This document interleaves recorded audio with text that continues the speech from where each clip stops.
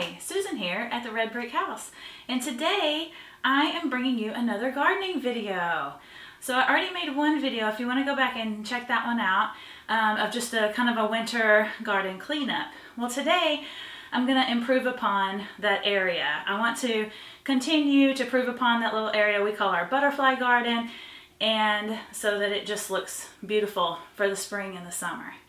And so today I have a little water feature out there, and it's kind of a recycled project really. The base of that water feature is a old chimenea chimney, and the top is just one of those trays that you put under your plants so that the water doesn't leak out everywhere. And that top is already the color that I'm going to change it to. I took a long time deciding on what color I wanted to choose, because there's so many choices when you go to the store and you look at these kinds of paints. This is a Krylon Fusion all-in-one paint primer, and it's called Satin Brick. So I thought this looked nice because this color is kind of in my bricks that I have in my little seating area out there. And so I'm going to spray paint the whole thing, give it a glow up, if you will, with this paint. And then I'm going to replace some of the gravel. I was having a lot of weeds come up in this little garden along the gravel path, and I noticed that it's gotten really thin. So I'm going to put out some new gravel, and this is a new color which I actually like better than the one that was already down, because when we created that garden, that was back during the time, you know, when you had to wear the thing on your face during that time. Remember those days? There wasn't a lot of supplies available at that time, so I had to go with what I had, and I didn't really like that gravel very much. So I was so happy when I went to the store that I found kind of a bluish, grayish tone gravel. Has some different colors in it. The one before that I didn't like was just kind of a sand, all one color, and they were teeny tiny. This is a little thicker. So hopefully, I don't know, maybe it will help keep some of those weeds at bay. So I'm going to do that. And then I also got some dianthus. I got 3 of them, and they are the variety, I'm looking at the little tag here. They are Ideal Select Violet, and they're like a 2-tone purple and pink, but when you look at them outside, I should have brought them in here, but I didn't. But I'll show you when we get outside. They are kind of a pink and a purple together. They're beautiful. I'm so excited to have some color back there. And dianthus are great for where we live. I have some in one of my other beds, and they just stay, for us, I'm in zone 8. So they stay all winter. They stay green, they even bloom in the winter. And if you watch that first video, you know I need some winter interest in that little space. And so I have a couple of those that I'm going to plant around the little water feature.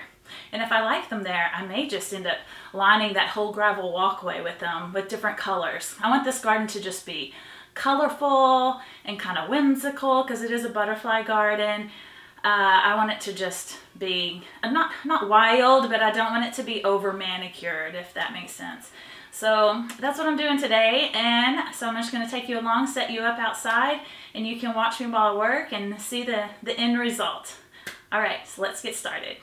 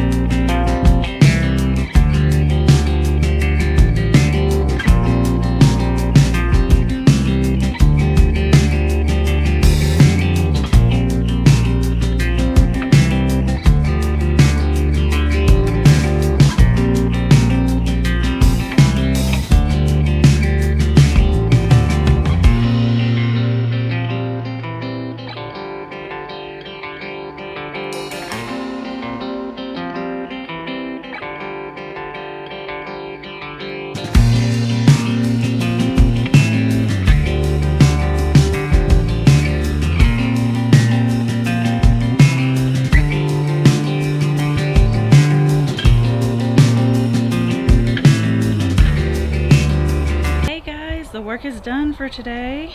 I'll just give you a quick little walkthrough. So these are the tulips I planted on the last video. This is some salvia here. And then there's also more salvia over there. It has reseeded itself, so it kind of goes everywhere. Here's some more on the other side of my little makeshift fence there. And down here, this is my verbena. Last time I cut it back, and now look at it growing back. It gets really tall. It comes all the way up to the top of this fence. And then here is the new and improved, re-up-glowed, you got a glow up bird bath there. And the little dianthus. Aren't they pretty? Let me get up close. They're so pretty. I put a little compost in there to help them. You see that one? That one's a little darker.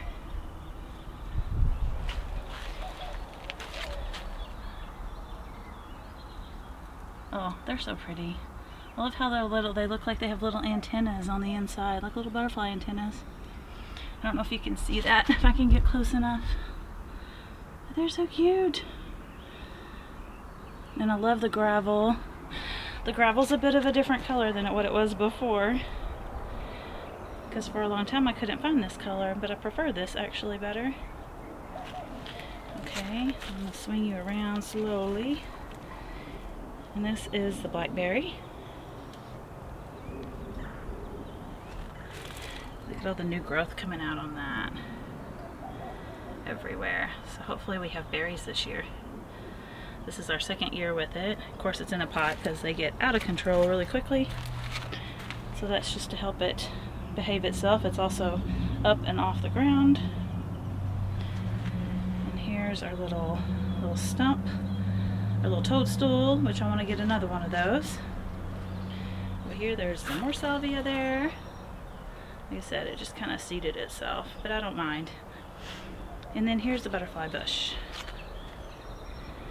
Now here where we live, we can grow butterfly bush, and it's not a problem.